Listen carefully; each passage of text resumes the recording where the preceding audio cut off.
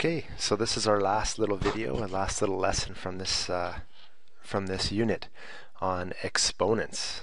Okay, and the title here, it says solve problems with growth and decay. True, we will be doing that, but we're really just looking at two special situations. The first one is doubling time. Okay, doubling time. As soon as you see the word doubling time, hopefully that makes you think of growth. Okay, the time it takes for a population to double in size. So guess what number is going to go at the growth decimal part? Look right down here, follow it right there. Look at that. See that? Number 2. Okay, so the 2 is obviously there because it's going to be doubling. The confusing part is the t over 60 in the exponent over there, but we'll talk about that in a second. So it says up here, the population P of penguins in one region doubles every 60 months and can be modeled by this relation. All right, so first of all, this t over 60 here, what that is it's a fraction, and the reason why is, well, it's not years like it was on the previous questions where it was like 3 years this will happen, or 4 years, 5 years, or 5 days, 6 days. This is talking about a certain period of time that isn't as neat and clean, I guess. It's 60 months, okay? Well, that means that, let's say something only took, let's say you wanted to know what happens after 30 months. Well, what you would do is you'd type in a 30 over 60, and on your calculator, just go 30 divided by 60. What would you get? You'd get 0.5. So you would just create a decimal on top there instead of making a strange looking fraction. Okay, so t is the time in months. Be careful, don't put years up there or anything like that. Okay, if they say 1 year, make sure you put 12 months above the 60. Okay, and P naught, as you know, is the initial population, just like the other videos showed before. Okay, maybe I'll put it right about here. All right, it says, what do the values 2 and 60 represent in this situation? Well, the 2, as you know, we already said, that means that it's there because it's doubling. Something's doubling, so it's twice as much. The 60 represents the time it takes for it to double, okay? The months that it takes to double, okay? Now, if there are I might as well leave it there. If there are 400 penguins in this region today, how many penguins will there be in 2 years? Well, first of all, they've told us 400 penguins in this region today. So the 400 is going to go where the P naught is. That's the initial population. And in 2 years, well, 2 years is 24 months. So let's see how that could all be written up. Okay, so the 400, as I told you, goes right there. So the 400 is right there. Okay, the 2 is still there. The 24, 2 years is really 24 months, and it goes right there, over 60. You can just take your calculator, go 24 divided by 60, you get 0.4. And then on your calculator now, all you do is you go 2 exponent 0.4, then times it by 400, and you'll come up with 527.8, or basically 528 penguins. Okay? I guess I could just hit delete and that would get rid of that. Never thought of that. Okay, so that's how you do that on your calculator. Could you do this on a graphing calculator? Sure you could. Sometimes it's fun to do it on the graphing calculator. Let's try it right now. Push y equals, and let's go 400. Put 2 in the middle because it's doubling time. And then exponent. I'm not sure if I need to do this in brackets or not, so I'm just going to do it just to be on the safe side. I'm going to go bracket 24 divided by 60. And there is our strange looking exponent up there. Okay, let's push the window settings to make it look nice. X minimum, let's make that 0. X maximum. Okay, X maximum is time here, so we want that to be quite a few months. So let's go with like, I don't know, 100 months.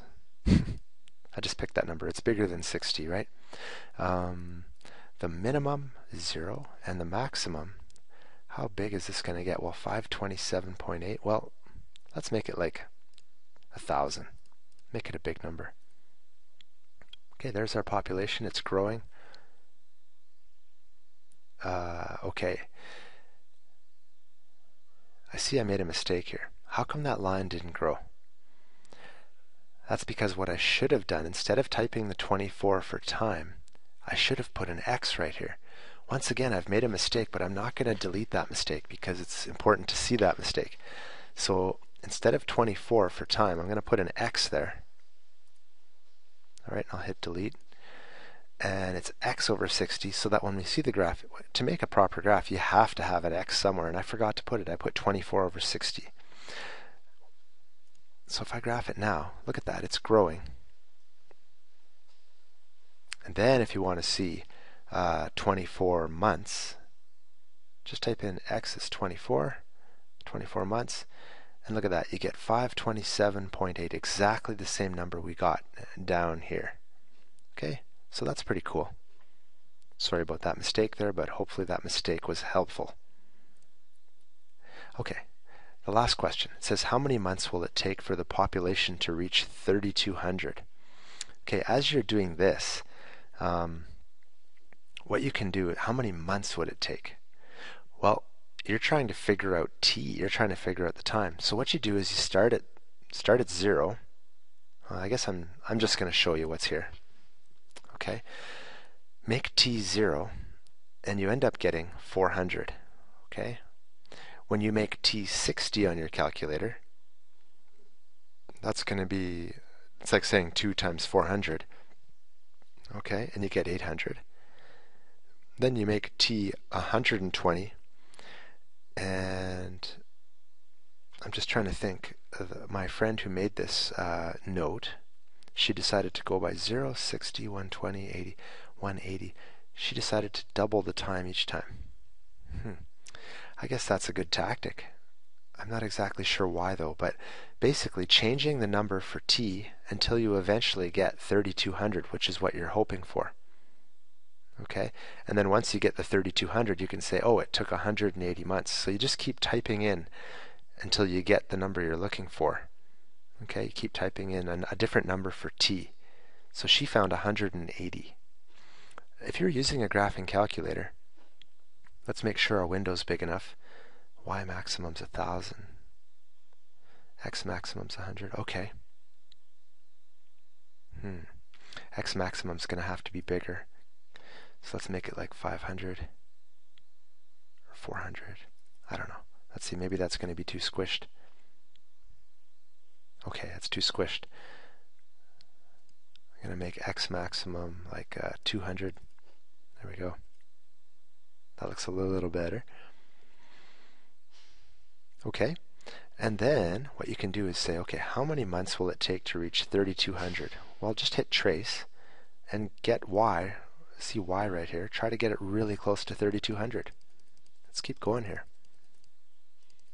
We want 3,200. There's no way of just typing in the Y value. 32, 31, that's pretty close. And notice over here the months, we're at 180.85. Oh, nice. 3,200. That's about as close as I'm going to get right there. It's about 180 months. So you can see that the graphing calculator can also help you solve this. So jumping over to this question, it's a half-life question. Half-life, well, what is a half-life? A half-life is the time it takes for a quantity to decay or reduce to half its original amount. Sometimes I have jokingly talked with students and said, if there is a piece of poo, dog poo, that is, there it is, it's gross, and it's on the sidewalk, you go walking past it every day, and as you go by each day, you notice that it's starting to decay, it's starting to get smaller and smaller, and one day, it's about half as much as it was. Maybe the rain came along and kind of took care of it. So it's getting smaller and smaller, and eventually it'll just be gone. Like hopefully it'll just be gone eventually, and you won't have to look at it each day. But a half-life is the amount that it takes for a quantity, so in this case it was the poo, dog poo, to decay, to become half as much as it originally was. So what number do you think should be in the exponential decimal, or the, I don't know, I guess we called it the decay decimal. Well, there it is right there. See how it says 1/2? That, you could put 0.5 there, or you could put 1/2. It's up to you. All right? Probably 0.5 is actually easier to write there. Now, it says radon. Now we're getting to a more serious type of thing other than dog poo, okay? Radon has a half-life of 25 days. The mass of material, m milligrams, can be modeled by the relation. Here it is. Okay, T is the time in days, and m naught is the initial mass. So once again, we have an exponent up here. That's because this number is not nice and clean like 1 year or 1 day at a time. We're talking 25 days here it takes for something to reduce to half, okay, of what it originally was. So if they ask you, how much of a 4 milligram sample is left after 63 days? You're going to put the 63 where the T is, okay? And on your calculator, you'd go 63 divided by 25, and you would get 63 divided by 25 is 2.52. Okay, and notice that the 4, see how it says 4 milligrams there? That goes right in the front. Okay, that's the initial amount. And if you do this on your calculator, any old calculator, just go 0.5 to the exponent 2.52. Okay, and you will and then times your answer by 4, and you will come up with this answer. Okay, therefore there will be 0.697 milligrams remaining after 63 days. Okay, scientists use this half-life idea all the time. That's how they date dinosaur bones and things like that. They use carbon a lot to do this kind of dating. So it's a very important thing that scientists do. And so if you're wondering why we're learning about half-life, well, that's something that's used a lot in math, especially in science. Okay? And yeah, mathematicians must admit that science is very important. Math is the tool that they use to do the science. Okay? So the next question is, how long will it take a 400 milligram sample to decay to 25 milligrams? Well, once again, this is a bit of a tougher question because you're just going to be typing in different numbers of days until you get the number 400. So the teacher that I borrowed this note from, she decided to type in, she decided to go up by 25s each time, just 0, 25, 50, 75, 100, until finally when she put in 100, so she put in 100 in her calculator, 100 divided by 25 is 4, so she went 0.5 to the exponent 4, and then times that by 4, and she got 25 as an answer. So this became the answer that she figured out. It takes 100 days to decay to 25 milligrams. Okay? Again, on the graphing calculator, if you want to see this, I will quickly show you. Let's get the equation back up here. And this time we're not going to make any mistakes like we did last time, are we? Okay, so the initial mass was 4. Inside the brackets we have, you could write 1/2 or 0.5. I'm going to use 0.5, it's just quicker. Then exponent, bracket. I'm not going to type in the number for t, okay? I'm just going to put an x there, over 25, divided by 25, bracket. And then I'm going to graph it as soon as I make sure I have good window settings. It's decay, so we want x minimum 0, x maximum, I'm going to put at least, I don't know, 150 there, 150 days. The y minimum is 0, because we don't care about numbers below 0. And then y maximum, let's make it at least the initial amount, which was, I guess, it's a 400 milligram sample. Okay, it's a 400 milligram sample, so I'm going to do start with 500 here. Okay, let's see if it decays for us here. Okay, I told you I wouldn't make any mistakes this time, and I'm Oh, it's supposed to be 400 right here. I had 4. Second function, insert. Oh dear. Delete. Just go second function, insert 4. Okay. Now it should work. My mistake is that I was looking over at this equation right here, when really it said 400 milligram sample, not a 4 milligram sample like it was up here. That was my mistake. Oh boy. Aren't mistakes human? Okay. You know this is not a robot talking to you, don't you? Otherwise you wouldn't see these mistakes. Instead you see a foolish Bentley doing this stuff. Okay. So hit trace, and then you look on here and try to find the spot where we get 25 milligrams, where y is 25. So y is getting smaller and smaller as I go down. Oh, it's about there. Okay, it's right about there. We're getting really close to 25 milligrams.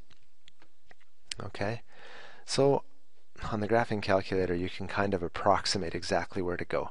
It was about 100 days, just like it told us to right here, using trial and error. So basically these questions here where it asks you how long, those are definitely tougher questions, okay? They do take some trial and error. Alright, that is enough for now. Have a great day.